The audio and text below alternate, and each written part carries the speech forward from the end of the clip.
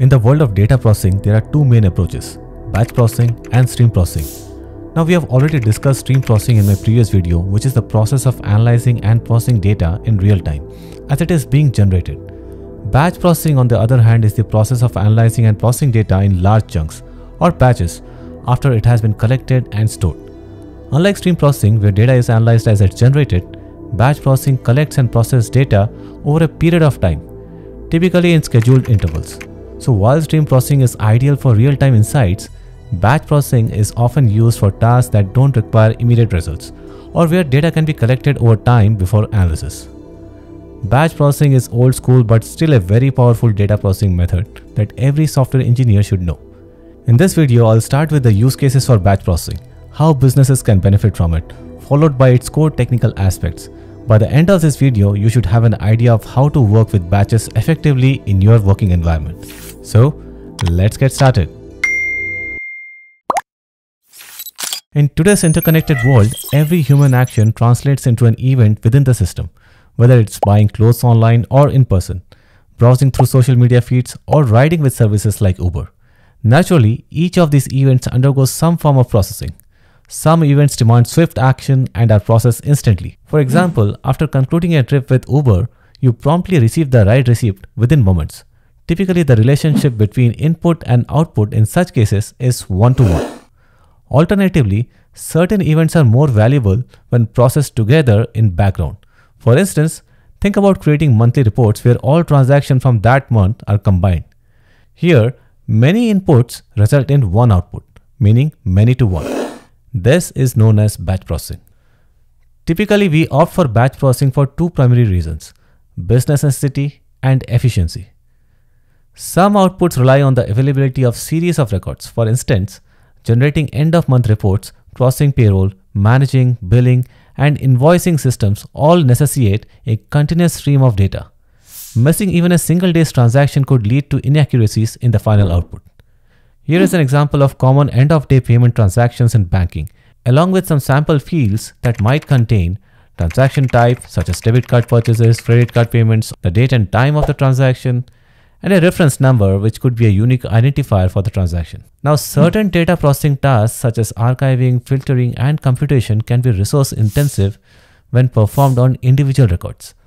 We'll explore this further in the subsequent technical section, but to illustrate here, consider a trip to the supermarket where you purchase 10 products. It's far more efficient to check out all items in one go rather than making 10 separate trips back and forth. This same efficiency principle underpins batch processing, which is widely employed across various domains. The majority of batch processing jobs follow a repetitive schedule, whether executed hourly, daily, or monthly. Developers leverage scheduling mechanisms to automate batch jobs, reducing the need of manual intervention and enhancing overall efficiency. At a high level, batch processing involves three steps: data collection, data processing, and data storage or output. In batch processing, data is collected over a period of time until a sufficient amount is accumulated for processing. This data can come from various sources such as database, logs, files, or even streaming sources where the data is collected and stored for later analysis. Once a batch of data is collected, it is processed in bulk. This involves applying various operations like filtering, sorting, aggregating, and analyzing the data according to predefined criteria or business logic. After processing, the results are typically stored in a data warehouse, database, or other storage systems for further analysis, reporting, or decision making. Batch processing jobs may also generate reports or visualizations that provide insights into the processed data. Now let's take a closer look at the technical aspects and how to design a batch processing system. A batch is a group of records with same attributes. Each record can be a fact like a bank transaction.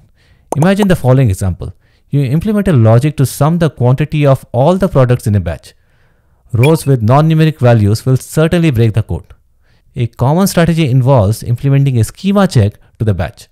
You can store data in a relational database with a data type defined. You can also use a schema file such as Apache Avro, Protobuf, or XSD, which stands for XML Schema Definition, to examine the data.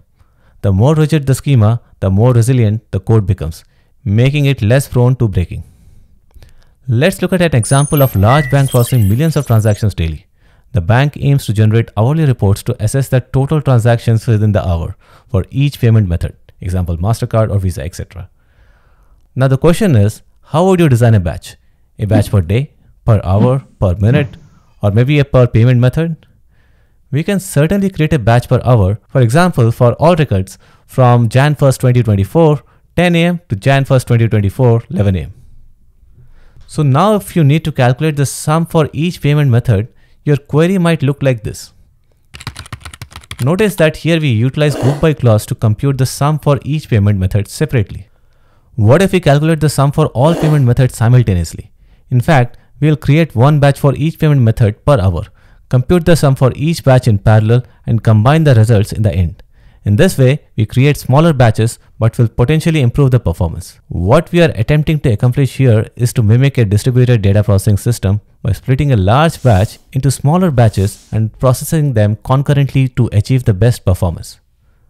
But what if there are more than 10 million records in one batch? With a powerful machine, we may manage. Without such capacity, the calculation will become inefficient. So choosing a batch size involves a lot of trade-offs.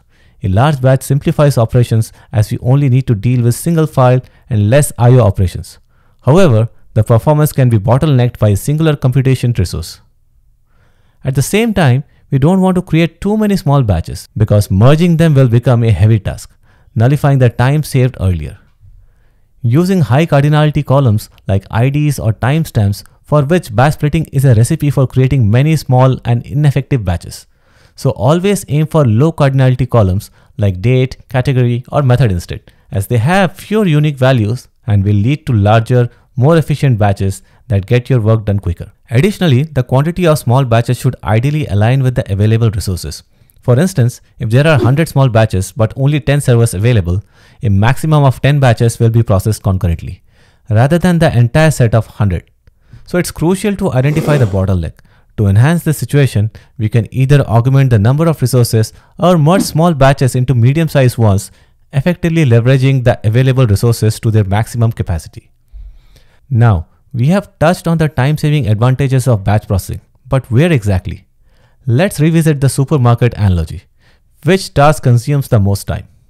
Is it scanning the product or calculating the amount? Not quite. It's a journey to retrieve a product from the shelf and return to the checkout counter. The farther the shelf, the longer the process takes. This task of fetching products corresponds to an I/O operation in a data processing job. When data resides in memory, the distance is shorter. However, if the data is stored on a remote server, the distance becomes more significant. The concept is clear. Batch processing significantly improves job performance by reducing the number of I/O operations required. Now, every batch process follows a life cycle, and understanding this life cycle is crucial for efficient processing. Let's revisit our example of the end-of-day payments transaction of a bank. While the list of transactions forms the core content of batch, supplementary details such as the batch start and end times from a business perspective and the batch ingestion time from a technical perspective are equally essential. These additional pieces of information are particularly valuable during reprocessing. They aid developers in comprehending the batch status and detecting any anomalies.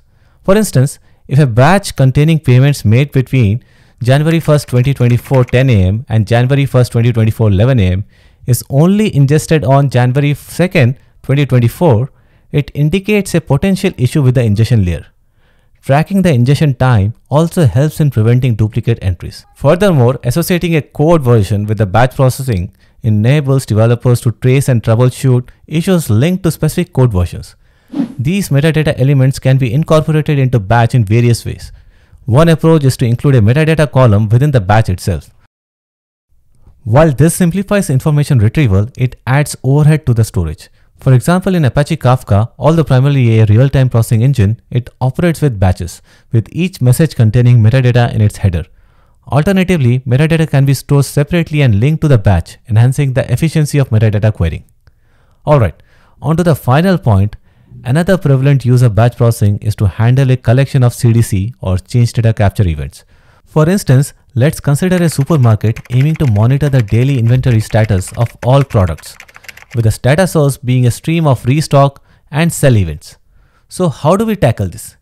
Now, a straightforward solution might involve aggregating all events, since the shop's inception every day. I know, it doesn't sound quite right. The challenge here lies in the fact that the data source consists of deltas, and aggregating only today's events won't yield the accurate final inventory since it merely represents the total delta for the day. A more effective approach is to generate daily inventory snapshots. Let's assume the shop opens on Jan 1st, 2024 and initially restocks 100 apples and 200 bananas. This initial stock serves as the inventory for Jan 1st, 2024. On the subsequent day, instead of aggregating events from 2 days, we merge the inventory from day 1 with the delta events from the day 2. Similarly, on day 3, we obtain the result by combining the inventory from day 2 with the delta events from day 3. This method significantly boosts efficiency by producing a daily inventory snapshot, thereby reducing the data size for each job. We can further minimize the data size by generating hourly snapshots and so on. Additionally, the daily snapshot table can aid the business in making strategic decisions regarding inventory management. Since batch processing deals with large data sets, it often requires distributed computing frameworks like Apache Hadoop or Apache Spark to efficiently process the data in parallel across multiple nodes. Batch processing is a good choice for many tasks, such as generating reports. Batch processing is often used to generate reports on historical data. For example, a company might use batch processing to generate monthly sales reports, or a bank might use batch processing to process daily transactions at night. Batch processing can be also used to train machine learning models on large datasets. In fact, even a streaming service might use batch processing to train recommendation model. This would involve collecting a large dataset of user viewing history and then processing it in a single batch job to train the model. While batch processing offers advantages in handling large volumes of data efficiently, there are scenarios where it may not be the most suitable approach. When real-time data processing is crucial, such as in financial trading, online gaming, or systems that involve continuous streaming data that requires immediate response, batch processing is not the best method. And I highly recommend diving deeper into real-time processing methods, a topic that I have extensively covered in 2 of my previous videos. In my Basics of Streaming video installment, I provide a comprehensive overview with the example usage in AWS and with microservices, while in my dedicated video streaming video, I delve into the intricacies of high-quality real-time streaming and protocols. So if you are keen on mastering the art of seamless streaming experiences, be sure to check out those resources. Now, while batch processing may not provide real-time insights like stream processing, it is well suited for tasks that involve historical analysis, periodic reporting, and batch-oriented data processing tasks. By understanding the principles and practical applications of batch processing, organizations can harness its potential to gain valuable insights and drive informed decision-making.